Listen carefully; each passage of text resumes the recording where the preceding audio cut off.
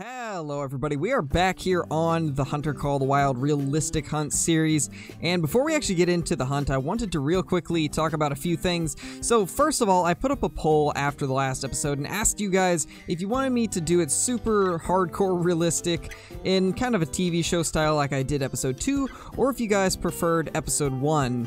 Or a combination of both, and the majority of you said kind of a combination of both. So I think what we're gonna do is we might try to maybe not whisper so quietly, because there were a few people that were saying it was a bit hard to understand. So we'll still be doing the whispering near animals, but maybe not quite as extreme as I was before. But we'll kind of test things out and see what you guys think. Another thing that I wanted to say is we got some pretty good suggestions when it comes to perks. And that is to not use any of the perks that make my footsteps quieter or that actually hide me. So we're going to go into the perks right here. I'll kind of show you guys what I've put them into. So for rifles, I've got it on muscle memory, and then 1 into steady hands, and then 3 into breath control. And I think this will be fine right here. I'm not going to do any more in the rifle perks. I think we're pretty much done here. When it comes to the handgun perks, I don't really see anything that I'm going to use it on. I feel like none of this is really going to help us that much, and nothing really will add to the realism, so we aren't going to do anything in handgun perks. Shotgun perks, I believe the only thing... Yeah, we actually don't really need anything here, so I'll probably end up resetting this and using this perk point somewhere else. But then when we get to archery, I'm probably going to actually put quite a bit of my perk points into archery, because most of these are actually going to be pretty good. Decreased fatigue when in aim mode. This will actually be pretty helpful.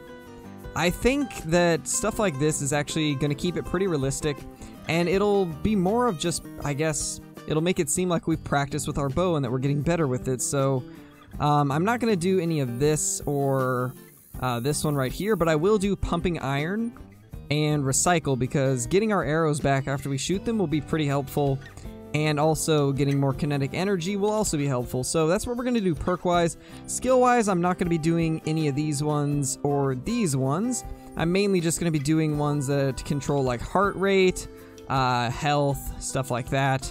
Nothing that'll give us too much of an advantage. I'm not going to do anything in ambusher because there's nothing really useful there. So, yeah, we're going to kind of keep the perks realistic. I'm not going to be using the improvised blind one, because that does give you an advantage. We want to make this difficult, so that's what we're going to do for perks. Another question that I got was why I am choosing to use soft point ammo. And it's mainly because a lot of the soft point ammos will only hit single lung, which should make it so the animals actually run a little bit further, which, if we're trying to go for kind of a realistic feel, I think having to do a little more tracking will actually make the game a little bit more fun and a little more immersive. So we're going to try using just polymer or no polymer tips and only using soft point ammo and see how it goes, and if we like it, we'll keep doing it like that. So with all that said, let's get straight into today's episode. Alright, so it's about 1:30 p.m. and today we're actually going to be heading out for some mountain goat. We've heard that they tend to rest around this time, so we're going to head out into the mountains and hope that we can come across a couple billies. We've been trying to find them for the last couple days and haven't had a ton of luck, but we've been given some tips that they do tend to hang out in these mountains along this area, so we are going to try and hunt through this region and just see if maybe we can come across a group of them. We haven't seen any so far, but the trip is still pretty early, and we would like to scan that area a little bit and see if we can come across any signs of them. If we don't come across anything like that, we still do have a tag for mountain lions. So if we come across a mountain lion while we're up there looking for mountain goats, then that would also be kind of a nice bonus if we could manage to do that. So we're going to head out. We are going to be using a 6.5, and this gun is known to be pretty good for long range, so we've got it dialed in, and we should be able to hit relatively long shots on these goats. Hopefully we won't have to do a super long shot, but if it comes down to it, we should be able to. Oh wow, we've actually spooked off some goats right there. It does look like these are all females, so we can't take any of these, but it's good to know that they are in the area. And this is not too far away from the lodge that we've been staying at, so it's good to know that we don't have to go too far to at least find some. But as I was saying, none of these are going to be ones that we can actually take, so We will have to let these guys go and just hope that there's some billies in the area.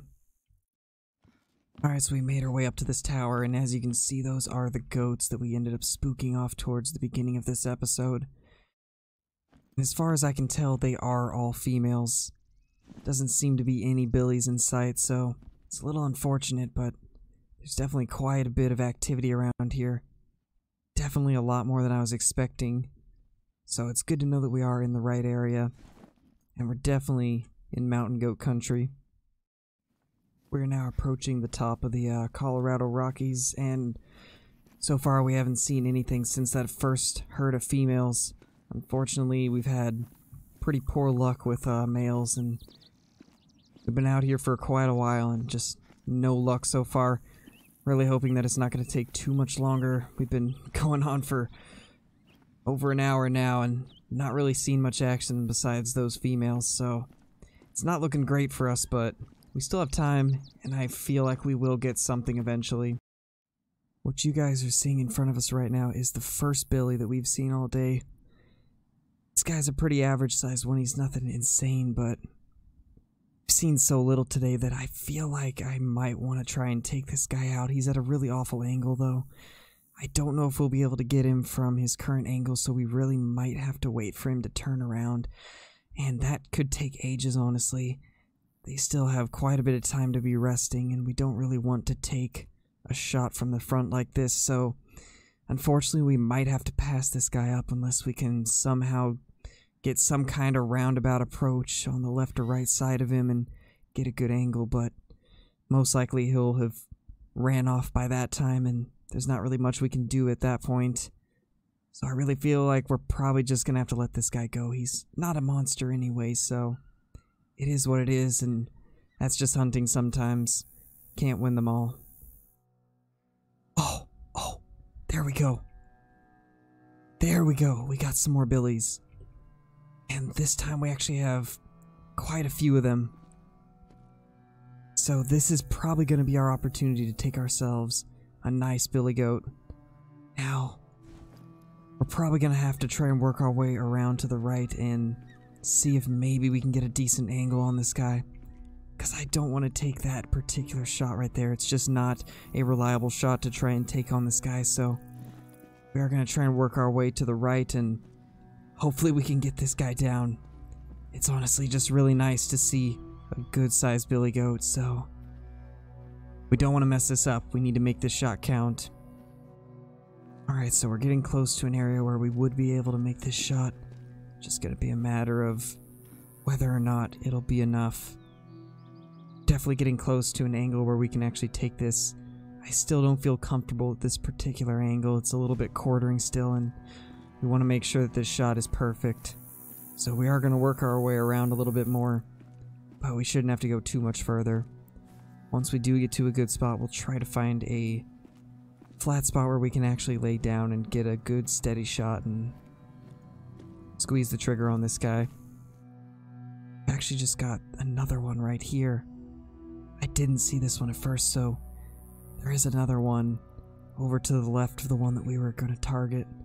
I still think this guy is a little bit bigger and we're going to take him, but good to know that there are more near him in the area. It's making me wonder if there's even more, but I haven't seen anything else, so this guy's still our target, and we're going to see if we can get him down. Alright, I think we've got ourselves to a good area. This should give us a perfect shot at this guy. Let's go ahead and get down. Get our shot steady. Take a quick look at it again. This is a much better angle. I'd say we can definitely hit this. We want to make sure we can get into at least one of the lungs so we can get a clean kill on this billy right here. So let's go ahead and get lined up. As you can see, we've been out here for close to 2 hours now, and I'm just happy we finally got ourselves a nice one in our sights. Let's see if we can get steadied on this guy. We don't want to screw this up.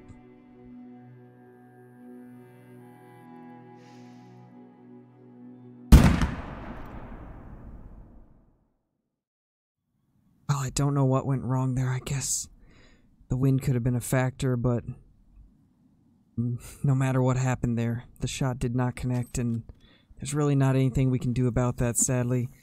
But the hunt continues. Hopefully we can catch up to him again later in the day, but we've taken our shot now, and there's almost no chance of anything else being in the area, so I think we're going to call the day and we'll come back out tomorrow.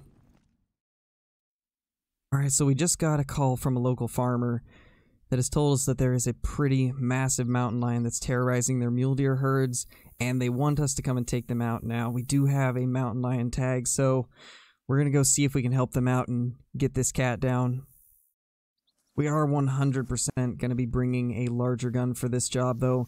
I don't trust my 6.5 to take down a mountain lion, especially if we're going to have to take it from a longer range, because from the sound of it, this is not one that we want to get close to, so we are going to pull out our 7mm and use that on him to make sure that we get a good, clean shot and get him down as quick as we possibly can. Oh, would you guys look at that? That right there is a truly amazing sight. Unfortunately, we don't have a tag for Rocky Mountain elk, but that thing is an absolute beauty. Very sizable bull that anybody would be happy to take. We'll have to come back for this guy later in the season once Rocky Mountain elk season starts. Definitely a beautiful bull. Super sizable bull. But we're gonna have to let him go and continue on. We gotta head up and take that mountain lion out anyway, and we don't want to let that wait. Alright, so they sent us the coordinates on our GPS, and it looks like it's gonna be... It's not at this lake, but there's another lake down further that we will be at the correct area, and there should be a pretty large mountain lion there. They didn't give us any idea of how big it is, but all they said was that it was big enough to where it was an actual threat, and they didn't want it to stay around, so we're gonna help them out, and hopefully we can get this thing down without too many issues. But by the sound of that, that does not sound very nice.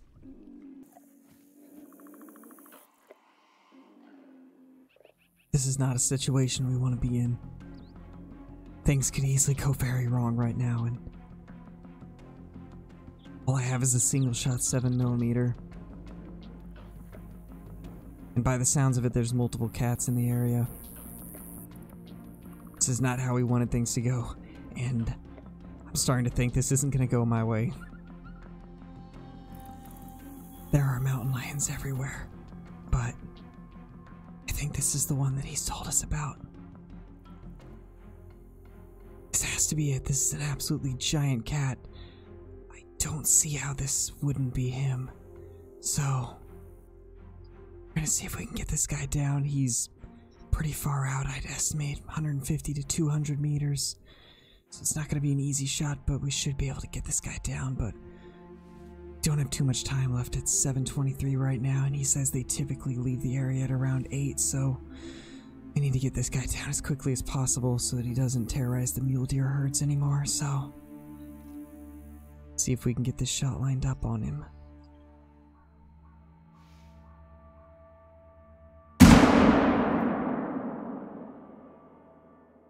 Got him.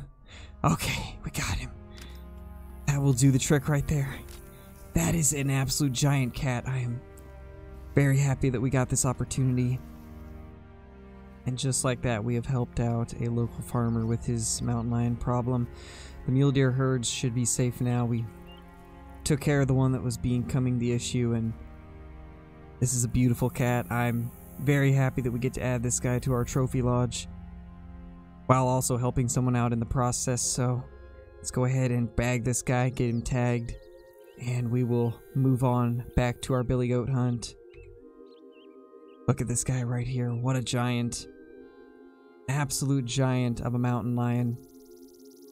And we nailed him with a perfect shot. I was a little bit worried that we wouldn't be able to get this shot as perfect as it was needed to be, but in the end we ended up doing it, so that is very awesome. Let's get this guy sent to the taxidermist, and we'll check him out in our lodge later. A very, very good looking mountain lion. But unfortunately that does fill our mountain lion tag, so we won't be able to take any others if we do come across them, but I think this guy is It's definitely a mountain lion of a lifetime, so I don't think that's going to be too big of an issue. Alright, so we've been back out in the mountains for a little while now and haven't come across any more goats. We did end up deciding to stay with the 7mm Magnum because we figured this is probably going to be just as good, if not better, of a long-range shooter as the 6.5 Creedmoor round. So we ended up staying with the 7mm Magnum.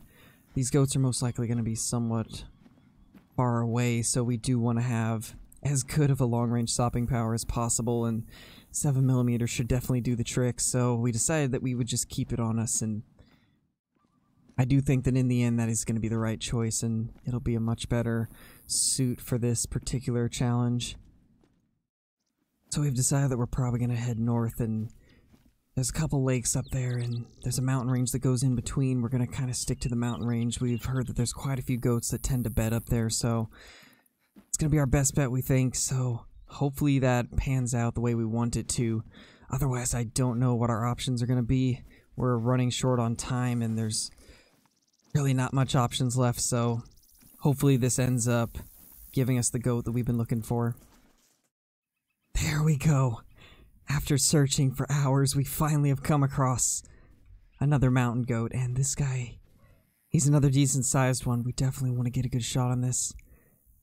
Once again, this isn't a favorable angle, though, so this is going to take a little bit of stalking and rotating around to the right, and then we'll see if we can maybe get a shot on this guy.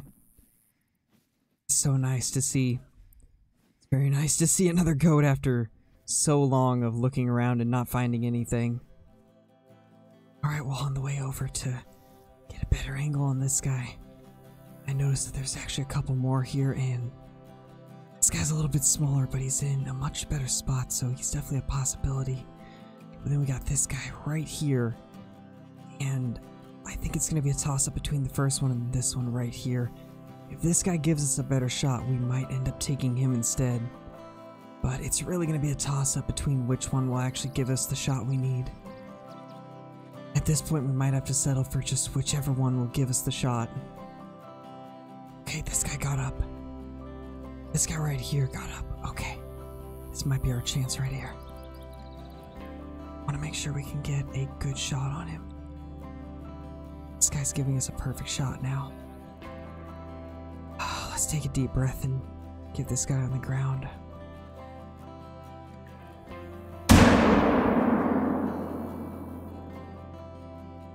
That's 2 times today that we've been screwed over by something, but it's really hard to say what. Let's get down and get another shot on this guy. I'm gonna have to wait for him to calm down, and there's not even a guarantee that he will.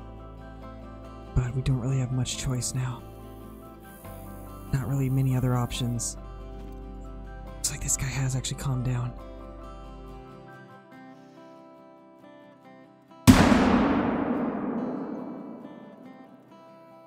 We got him down. Let's go. There we go. We got him. Oh my gosh. The amount of time that we've been trekking through these mountains trying to find ourselves a billy, and we finally got one down. It is now 16:08, so it's been quite a while since we started the hunt today. We started traveling through here at about 13:30, and it's now 16:08.